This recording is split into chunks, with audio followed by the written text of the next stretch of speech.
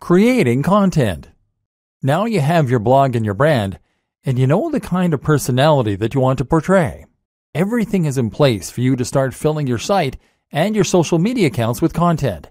And yes, it is implied that you should have set up social media accounts on at least the top sites by now: Instagram, Facebook, Twitter, YouTube, and Pinterest. If you haven't, then go and do that now. Now you can begin posting, and here's what that is going to entail. Blogging. To become a top blogger, you need to blog.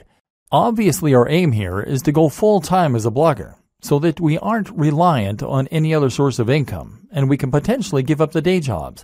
One of the first things you need to know in order to do this, then, is that your blogging is going to need to be highly regular. You need to post at least once a week, but where possible, I recommend that you post much more frequently. This is another thing that should be fairly obvious, but that seems to elude a lot of new bloggers. If you want to blog full-time, then you need to treat it like a full-time job to begin with. You can't blog for 2 hours a week and expect to become top dog. Blogging frequently will help you to get more attention on Google, because it will create more content for Google to index, and because it will help you build momentum with your readers. You'll be giving them a good reason to come back regularly, apart from anything else. At the same time, even if you only have long-tail keywords, meaning that you only occasionally get a visitor from Google on each post, the more you have, the more you will scale up your profits. Look at it this way. If each blog post you have gets 20 cents a month from Google and you write 40 blog posts per month, then you'll still be making $96 within the first year. Fortunately, the nature of Google and blogging in general is such that things like this tend to snowball. The more people read your site, the more you'll get shared, and the more additional people will come to your site. So the more content you write, the better. Only problem is that it takes a lot of time to write content, and when you start out, you'll probably be trying to fit this in around your other daily activities. That's why I highly recommend that you consider using somewhat smaller articles for the most part. Make these around 700 to 800 words, and that way you can more realistically manage to write several a week. You can even write these at the start of the week in order to make sure you have a batch ready to go. That said, there are a lot of positives for writing long-form content, which Google is a big fan of. Long-form content is anything 1,500 words or longer, with lots of links and with lots of images, etc. These types of posts can become resources, meaning that Google will feature them more prominently, and meaning that your readers might share them as useful tools to illustrate a point, or bring someone up to speed on a subject as part of a discussion. Ideally, then, you will intersperse your lighter posts with a couple of mega posts to keep your site more varied, and to give yourself the best of both worlds. Ideally, posting 3 shorter posts a week and 1 longer post would be an excellent place to start. What to write? Okay, so the next question is, what should you be writing? This is going to depend on the nature of your site and the niche, of course.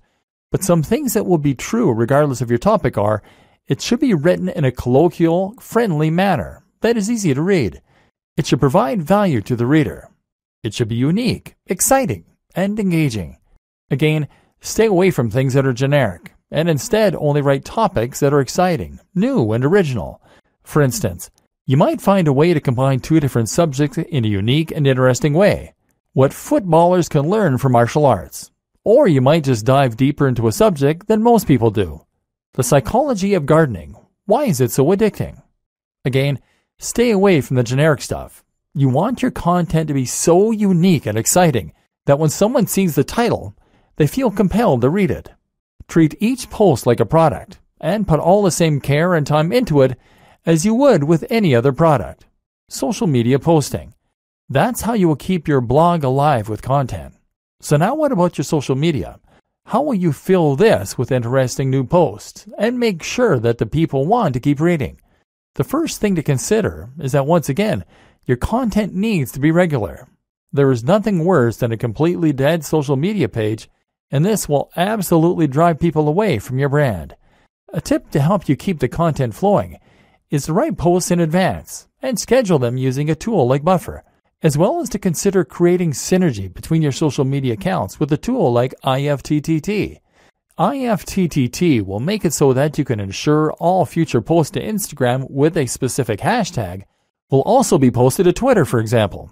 thereby ensuring a steady flow of content on both channels, even though you're only creating media for one of them.